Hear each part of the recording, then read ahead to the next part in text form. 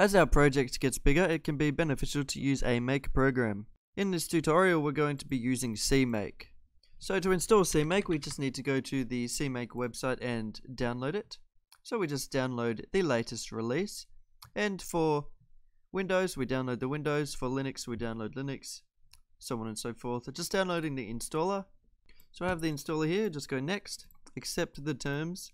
So we need to add CMake to the system path for all users, or if you would rather not do that, you can just add it to the system path for the current user, but I'm going to add it to all users. Press next, install it to the directory that you want to. Alright, now that we're finished, we can go in and start setting up our project to use CMake. Alright, so the first thing we're going to want to do is move all of our source files into a folder called source. So that is all of our ASM and all of our CPP and H files. We can delete all of these .o files because they're just rubbish at this point, and the same with this bin file.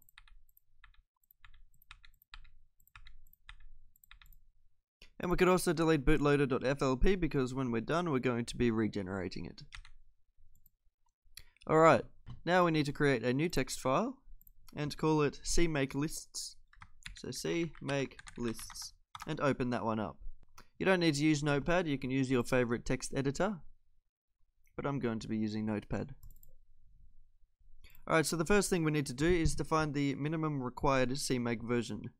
So CMake minimum required bracket version,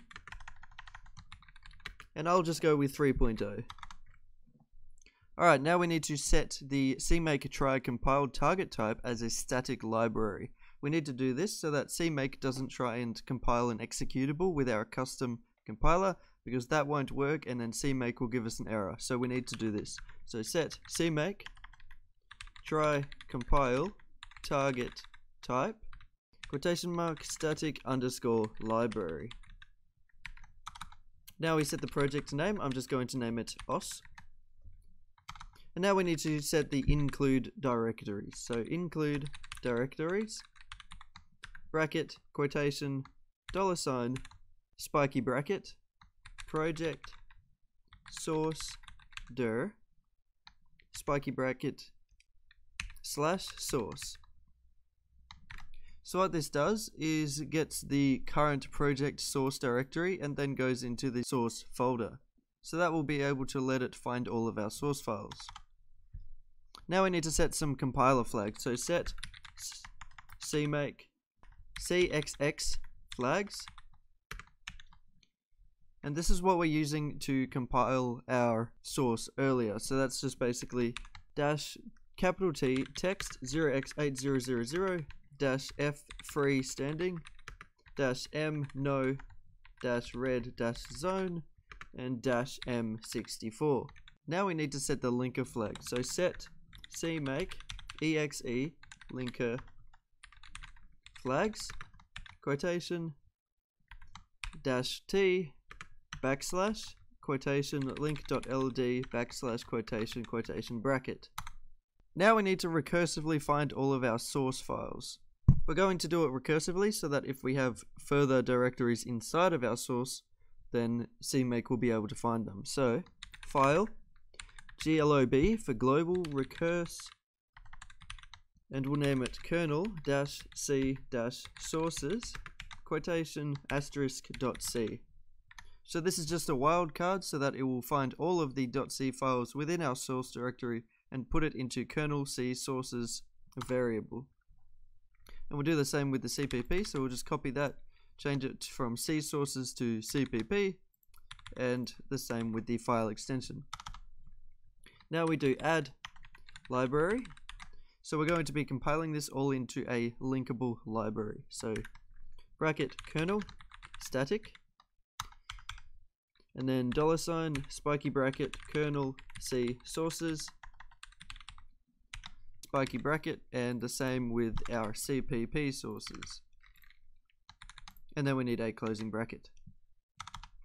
Now we need a custom command to link it all at the end. So add custom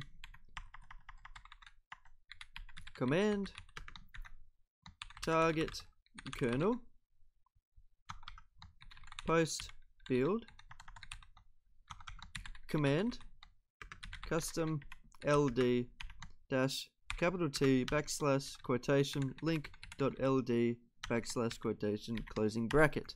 Right, and that's everything for our CMakeLists.txt. Now we're going to need to create a new batch file and edit our linker script a little bit. We'll edit the linker script first. So we need to go into link and get rid of all of these object files except for extendedprogram.o. Now we need to link with libkernel.a because this is the file that our CMake configuration will produce when we run it. Alright, so that's it for our linker. Now we need to edit our batch script so that we can actually run it. So we'll open up compile ASM and get rid of everything except for the last, second last, and first and second line. So we just want nasm bootloader ASM, nasm extended program ASN, and copy bootloader bin and kernel bin into bootloader FLP. But now we have our ASM files in the source directory, so we just need to make sure that it can find it. So source/bootloader and source/extended program. Now you'll need to use the binaries.asm as well if you're using those included binaries, but at this point in the tutorial I think we can just get rid of it. We also need to do -i source, and that just tells nasm that we have to include the source directory when compiling. And the same with extendedprogram.asm, we need to include source. Now we can run our CMake. So CMake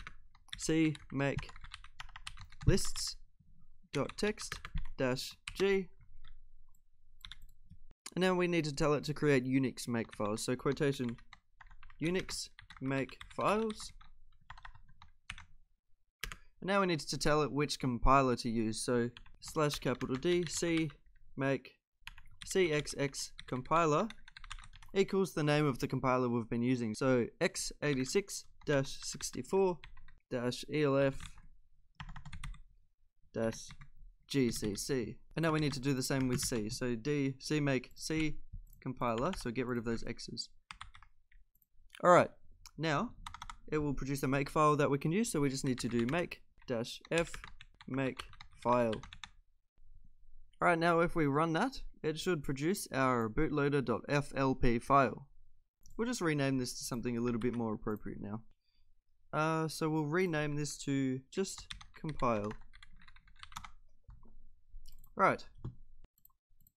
So we have an unrecognized command line option, and that is because I spelled freestanding wrong. So this is freestanding here.